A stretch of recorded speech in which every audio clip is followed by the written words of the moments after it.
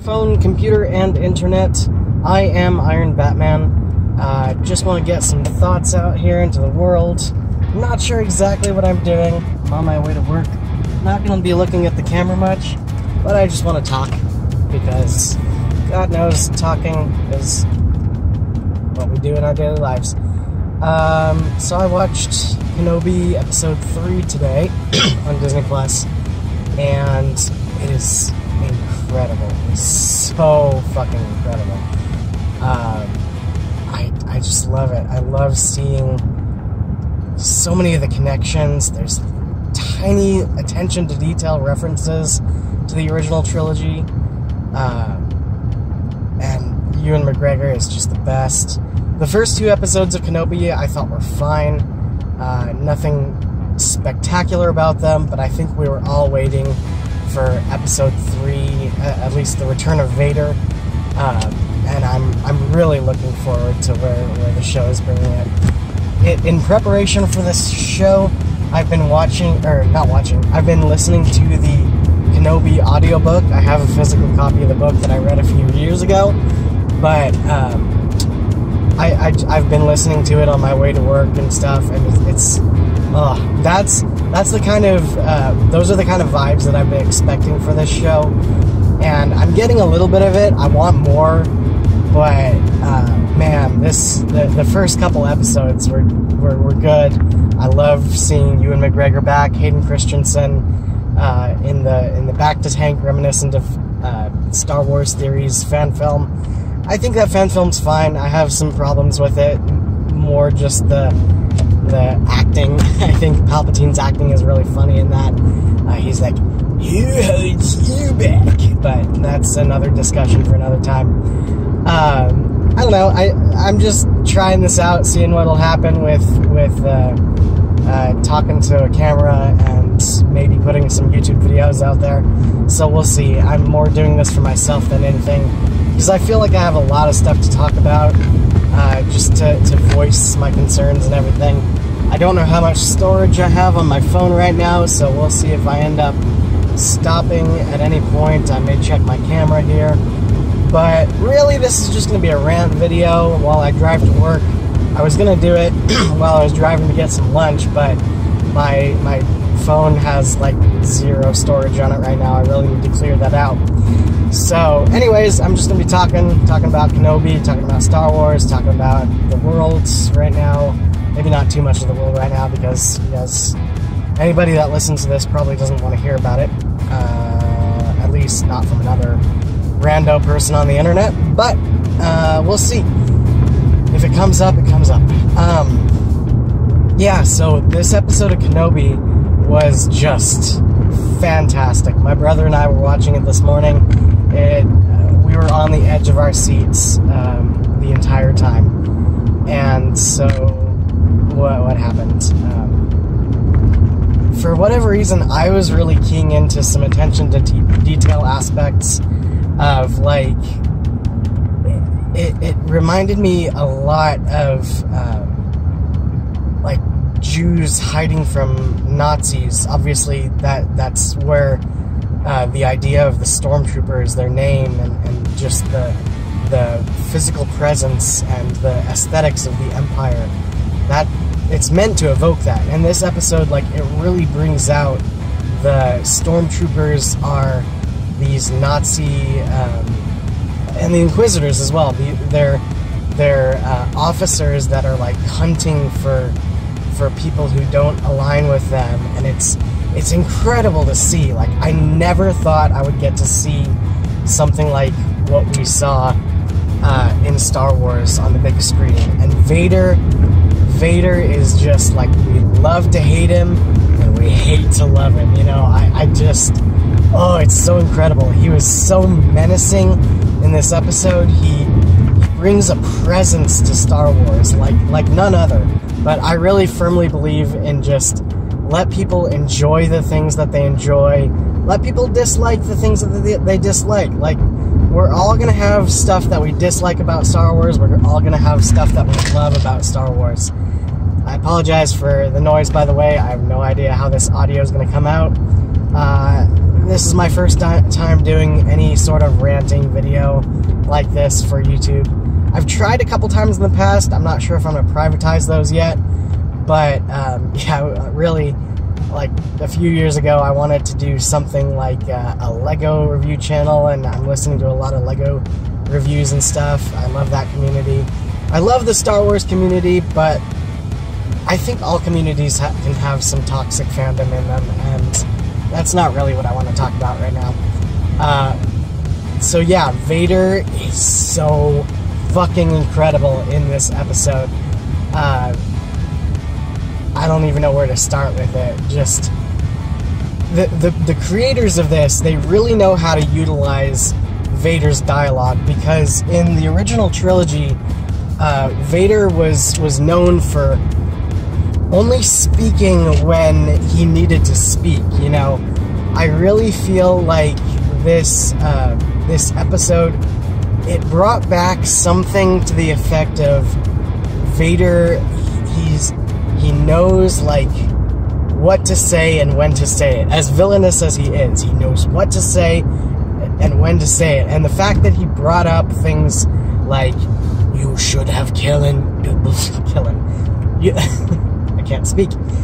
You should have killed me when you had the chance. It's just perfect. It nails everything. I love it. I love the fact that Hayden Christensen's back and that they're using voice modulators to bring back James Earl Jones, kind of like what they did with Luke in The Mandalorian. It's so cool, man. I just love it. I'm gonna keep repeating myself here. I'm just rambling at this point. But again, I want to get some stuff out there. I feel like I have a voice in this community, and I don't know, there's just some spark in me. We will be the spark that will light the fire that will start a YouTube channel, you know?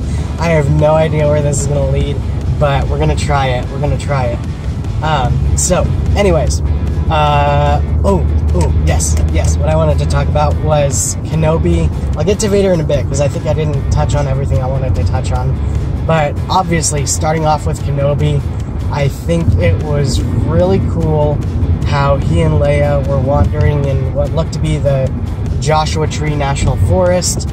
They were obviously hiding from the Empire, and Kenobi, like, he needs to get Leia off-world. I'm not sure why exactly they were on that mining planet, but it was cool to see nonetheless. Just another desert, of course, in the Star Wars universe, but it was still cool to see. And yeah, so they hitch a ride on this, like, tractor trailer, basically, which I think the guy that played the Mole Man, or whoever he was, it had to be Seth Rogen, right? I'm not wrong about that. Disney's using Seth Rogen like they did for the live-action Lion King, which I never saw, but I really like that he was in the Chip and Dale movie. That looked really funny. What else? Yeah, so they hitch a ride with Seth Rogen, Mole Man, and they show the Imperial logo on this, like, painted strip of cloth, and it's very reminiscent of what would have been like a Nazi swastika or another Nazi insignia, you know. So you already know that, like, shit's gonna go down when they get on this ride, even though, like, nobody is with them yet. Nobody's with Leia or Kenobi. It's like, except for Seth Rogen, who's driving the truck, and like they start making some small talk and whatnot, and I don't remember what was said, but Seth Rogen's character is like, oh yeah, it's Leia that says, yeah, we love the Empire, just trying to, you know, cover their tracks and whatnot. And Seth Rogen, he's making small talk like an Uber driver, kind of in the back, to the back, people in the back. And he's like, yeah, it's nice to meet like-minded people, you know.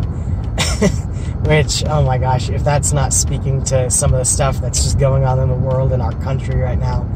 So it's really funny. But they stop at an Imperial check, or I don't remember. eventually, like, they pick up some stormtroopers, and they're driving to an Imperial checkpoint, so that the stormtroopers can get off and whatnot. And the stormtroopers, they start interrogating Leia and Obi-Wan.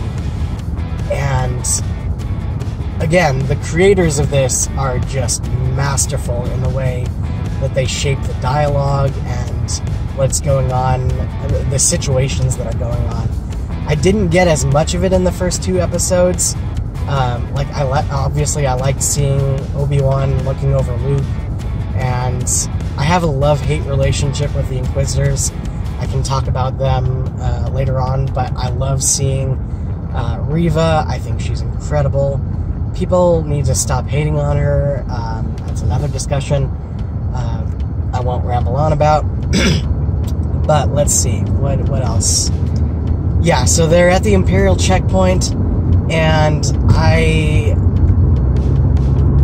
loved... Oh, yes. The dialogue between Leia, the stormtroopers, and Obi-Wan, it's really, like, masterfully undercover dialogue. Like, we can't be found out, we have to stay hidden. Stuff that the first episode and the second episode were hinting at when Obi-Wan says things like, or to the one rogue Jedi, not the fake Jedi on that planet, but the rogue Jedi on Tatooine, who goes like, it is you, Obi-Wan. And Obi-Wan's to him like, we need to stay hidden. You can't be putting yourself out there like this. You need to stay hidden.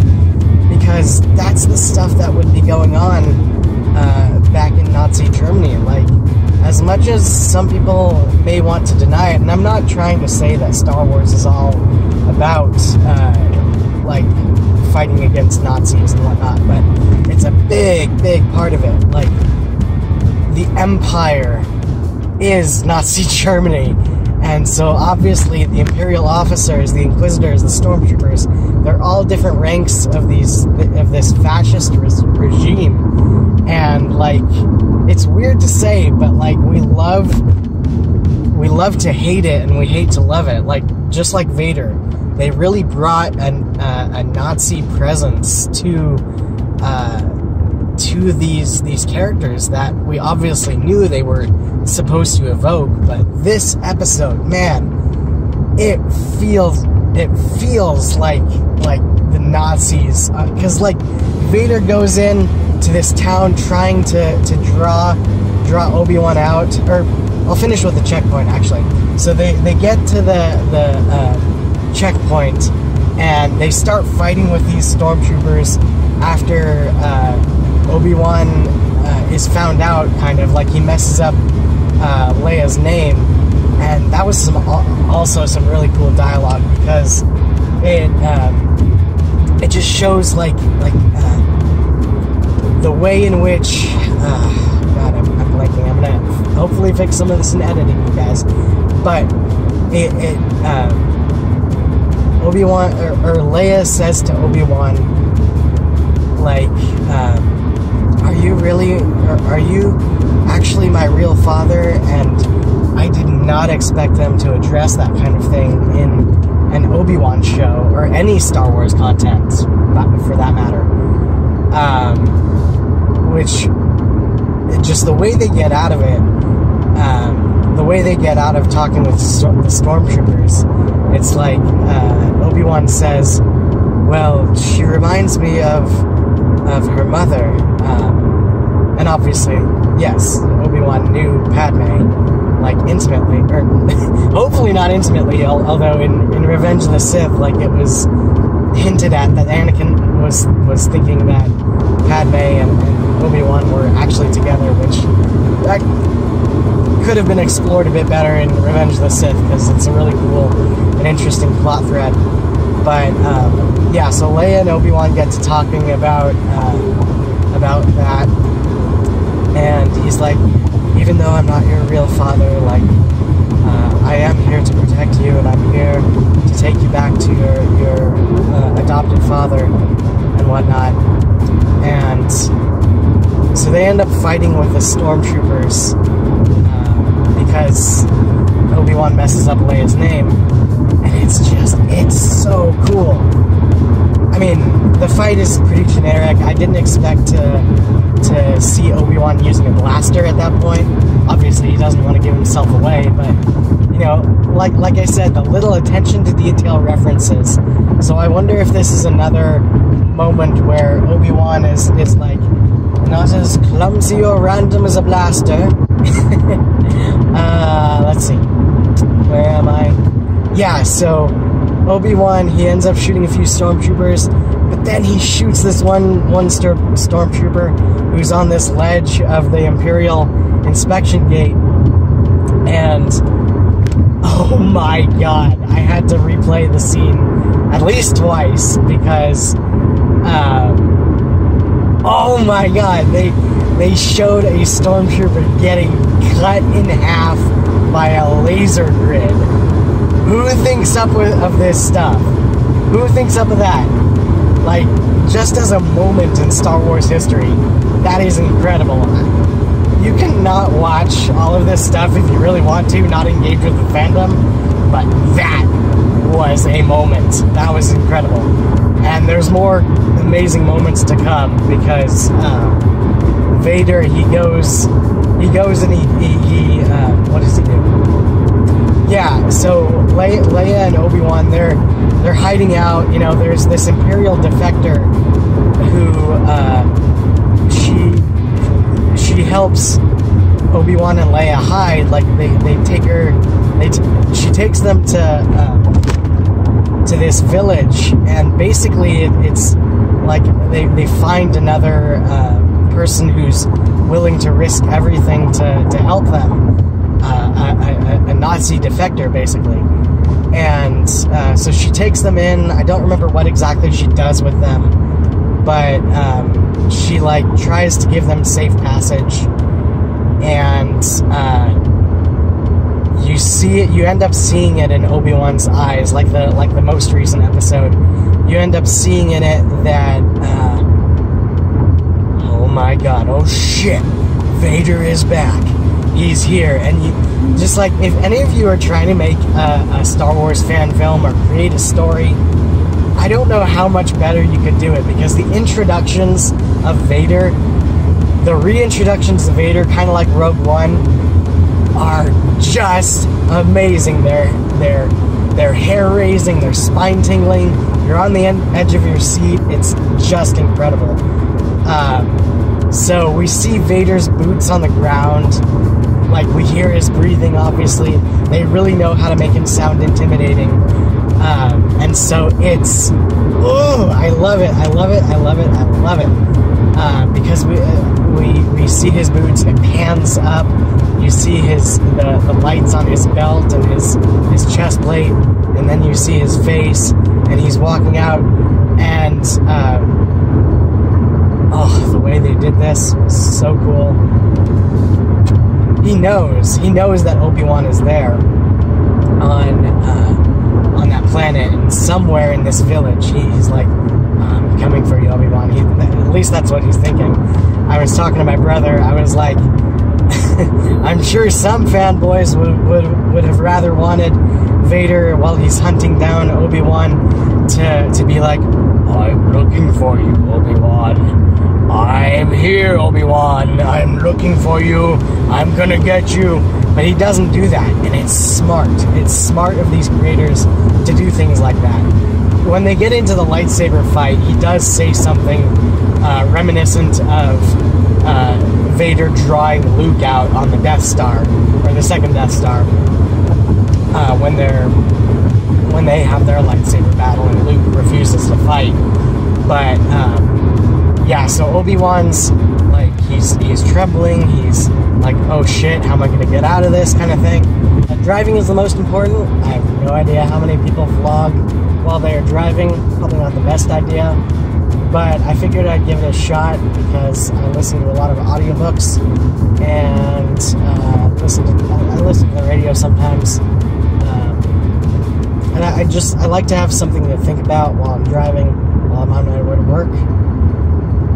Get my thoughts out there. I figured might as well talk. I haven't tried this before. So again, I'm really making this for myself, but if you guys like the content, if anybody watches this, if anybody ends up watching it, I'll keep doing it. I'll probably change it up here and there. On my phone left off, I'm using a different camera if there's a change in the quality. But I was saying that I have a love-hate relationship with the Inquisitors. They feel like lackeys to Darth Vader when I don't think Darth Vader should have lackeys. They are still cool though, and for some people I'm probably not as much a good Star Wars fan if I don't read all of the material and everything, consume everything, and love everything. But I've been rereading the Kenobi book, and I listened to the audiobook in preparation for the series, and it's been awesome. I want to listen and reread Darth Plagueis. I haven't read too much else or listened to too much else. I read a lot of the comics and everything, but I read Lost Stars, which was okay, and I read a couple of years ago. I read, why am I blanking on the name? Bloodline. God, I couldn't remember the name, with Leia, which was very cool. I was expecting more when I went into that book, though. I was expecting more of like Leia, not just Leia being a politician. I really wanted to see Ben's reaction, because going into that book, I was told that like, Ben learns that he's from Vader, and it's a few years before The Force Awakens, and it's part of the reason that he turns to the dark side. And the only real mention we get of it is Leia realizing that Ben is going to find out, and she's not going to be the one to tell her. Spoilers, by the way, if you haven't read that. But it's still a fun book. I would definitely recommend it. I'd also definitely recommend Kenobi and Darth Plagueis, because those are also very fun books. Let's see. Yes, so I was talking about the Grand Inquisitor. Like, he was cool in Rebels and stuff. I definitely wanted like a lot of people, I wanted him to be a bit more like the way he looks and sounds in Rebels. Even though it's not a necessity for me, like, I still think he's a very commanding presence in the Kenobi series, obviously until he died, quote unquote. But there are worse fates than death, so we'll see what happens there. I know it's divisive. Oh yes, that's what I was talking about. So again, I don't know if the footage cut out, but I was talking about how I can't really get into certain characters, like a lot of the ancillary characters, like Quinlan Voss, and just background characters. Like, to me, the Inquisitors are more as background characters. I don't need centralized stories around them. I don't need them to act in place of Vader, you know? Because what I want to see, and what we're starting to get already, is Vader hunting down Jedi. And we've seen some of it already with him just carefully looking for for Obi-Wan in that village, and it was incredible to see. That's more of what I want to see. And I don't know if like Andor will deal with stuff like that. That's probably going to be more of the politics of Star Wars, like the prequels. But we'll see what happens. I think that the people that work on the aesthetics of Star Wars, for the most part, they just nail it out of the park. Because I was not excited for Andor whatsoever. When I heard they were making an Andor series, I'm like, really? An ancillary character from an ancillary movie? Why does every ancillary character need an ancillary spin-off? You know, I think that was my mindset. But if they do Andor right, it will be a very cool, more of that Rogue One feel of the rebellion, because that's what I like about Rogue One. And wow, freeway is very clear. I don't know what's going on. I have 2 minutes on this storage, so I'll wrap it up. Yeah, I don't want to waste my time. Andor just looks incredible. The aesthetics of it, the backgrounds, the settings. I'm not sure if there's probably going to be new planets, which is great. Like every new Star Wars content we seem to get at least one new planet or one new setting on a different planet, and it makes the galaxy feel so much bigger, so much wider and grander than we've ever seen before. Not just for some reason my mind flickered to the E.T. cameo in Episode 1. Like, yeah, that builds the world. I guess it makes sense that E.T. is an alien in the Star Wars universe because Spielberg and George Lucas love referencing each other, and they've worked together for so long. But just yeah, I love it. And another thing I should probably go on and on about for so long is the music. I only have a few minutes left on this recording, and I'll try to delete some more storage. But John Williams, he came back for the theme, the Obi-Wan theme, and I can't really tell where it is or what exactly it sounds like, but the music that stood out to me really was the Imperial March during the village sequence where Vader comes in and he's hunting the Jedi, or Obi-Wan specifically, and it's beautiful. It matches so perfectly with the Star Wars aesthetic, and it sounds amazing, and they made it sound so much more intense. Like, it was already intense in the original trilogy, but it's intense, even more intense here. Yeah, so I guess I'll wrap things up because I'm almost home. Editing may splice some things around, but yeah, depending on who this reaches, I'd love to talk to you about Star Wars. What's my name tag here? There you go. My name is Jared. My name is Jared. I am Ironbatman. There we go. I like that one. My name is Jared, and I am Ironbatman. My name is Jared, and I am Ironbatman. I might start using that. Let me know what you guys think. Let me know if you guys like that one. My name is Jared. I am Ironbatman. And I should do like a boom sound.